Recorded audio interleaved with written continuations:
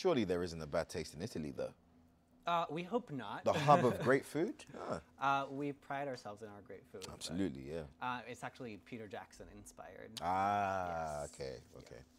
Yeah. So congratulations on this huge movie. Thank you. Another one for you. Thank you. I heard a very sweet story about you seeing Idris Elba on a poster for the original Pacific Rim. Yeah. How did that happen? Yeah, I was on the bus, and there was this article next to me, and it had Idris in the drive suit, all black drive suit, and they were announcing that he was obviously going to play a major part in a new Guillermo del Toro movie. And following Idris's career from The Wire, playing Stringer Bell, I was happy to see him in another role that was quite different. He got to be British in it as well. And yeah, I was excited to watch it. You're also a co-producer on this movie. Mm-hmm. How is that for you? And you also have your own production company.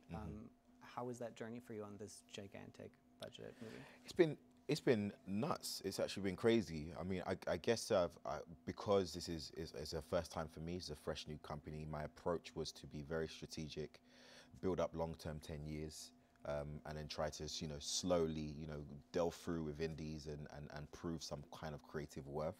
But Legendary gave me a great opportunity and great chance to be a part of this creative process. And I learned a lot about myself, knowing that I can actually do the job, which is something that you don't want it to be a mere credit. And so it's been nice. It's been like really, really cool so far, and I'm looking forward to doing more. Do you think your next projects will be more in the indie space? Yeah, definitely. There'll be a mixture though, because Star Wars is still ongoing, so you can't really dodge that juggernaut. But apart from that, yeah, we're exploring several types of storytelling, and obviously several different platforms. I think this movie was the first U.S. production to shoot at Wanda Studios in China. Yes, it was. How was that? How was the environment on set? How was the experience? What's crazy, what's going on in Qingdao is that there's obviously Wanda have created a hub for filmmaking, a new studio with great facilities and a great crew. And going in there, when we shot, we actually had to do a Chinese blessing ceremony before actually using any of the equipment or going into that. As a praying man myself, I get the sentiment and love the fact that we implemented that into filming for some good luck. Yeah. I heard they did that on Thor 2 when it came out. Oh, really? So there you go. Oh, yeah, okay. Well, with the whole, it was in China, it was New Zealand. Yeah. Mm-hmm. So you had to train a lot for this role. What was the toughest part of getting ready for it?